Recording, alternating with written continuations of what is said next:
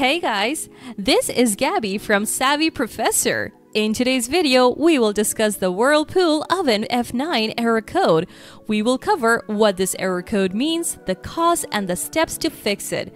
But first, what does the F9 error code mean? The Whirlpool Oven error code F9 indicates that your oven has been wired incorrectly at the home electrical supply or the hardwire connection. The following are the common causes of the Whirlpool Oven F9 error code: loose hex nuts on the terminal block posts, power outage. Now, let's look at the best solutions you can apply to fix the Whirlpool Oven F9 error code. Secure and tighten the hex nuts on the terminal block posts. To do this, use the following steps. Unplug your Whirlpool oven. Remove the terminal block cover located on the back of your oven using a proper tool.